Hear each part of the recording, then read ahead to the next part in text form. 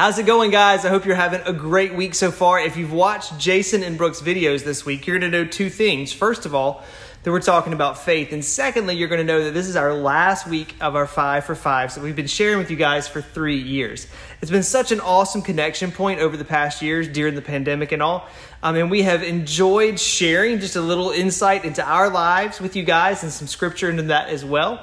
But starting Monday, Brooks is going to continue sharing what we're going to call Monday Focus going forward. So check that out on the church YouTube channel. We've got hundreds of videos shared there for over the years as well.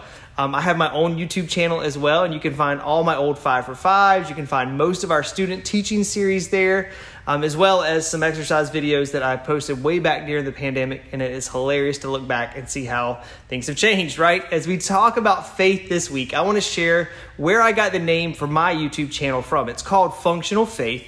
And guys, I use this term from several different aspects of my life. As you guys know, I've been a CrossFit certified trainer. And the verbiage that we use in that community for that kind of exercise is called functional fitness, right?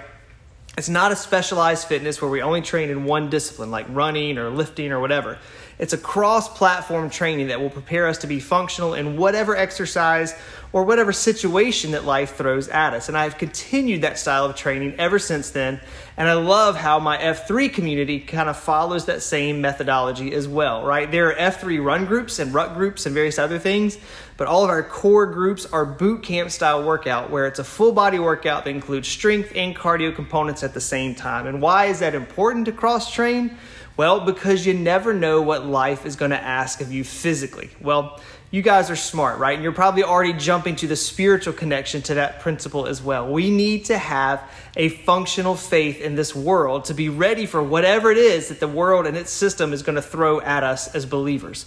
Functional faith is something that is a big deal for me, right? I try to give our students application, even weekly challenges to be sure that we aren't just learning information about our faith, but we're actually learning how to be more like Jesus every time we meet someone on the road, right? Then we have to put that into practice. Now, Brooks mentioned a passage in James 2 earlier this week, and I'm going to jump just a few verses ahead of him and share James 2, 14 through 17. And here we read, "What good is it, my brothers, if someone says he has faith but does not have works?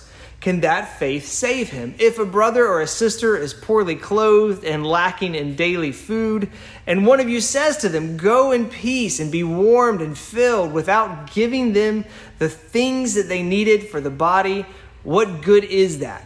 So also faith by itself, if it does not have works, is dead."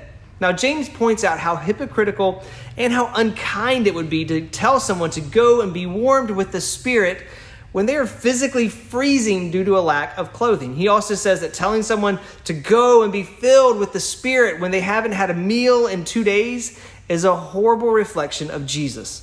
Our faith can't just be slogans that we repeat or theology that we learn from books. Guys, it has to have practical application as well. Our faith, when kept to ourselves, isn't very effective. To be functional, we have to put it into practice of some sort. We don't know who or what situation the Holy Spirit is going to bring us or bring across our paths tomorrow, guys. So we need to be ready to share our faith in a variety of different ways through our actions. And we must be careful to never be a Christian in title only, and instead live that truth out in tangible ways for a lost world to see. When we live that kind of faith out, guys, people will believe our words and they're going to find Jesus for themselves. So guys, my challenge in this last 5 for 5 is to make your faith functional.